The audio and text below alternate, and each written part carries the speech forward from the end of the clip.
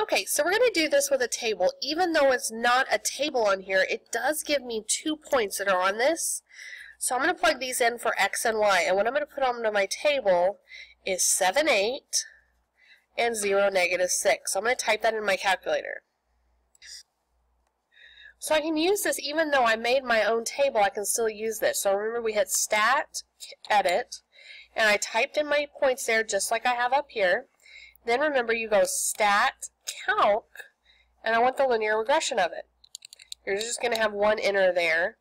And then we're just going to come over here and see which one's the same. Well, it's got 2, and it's got -6. So 2x and -6 is just this one right here. I didn't have to do a lot of extra work. I just used this stat function on my calculator again.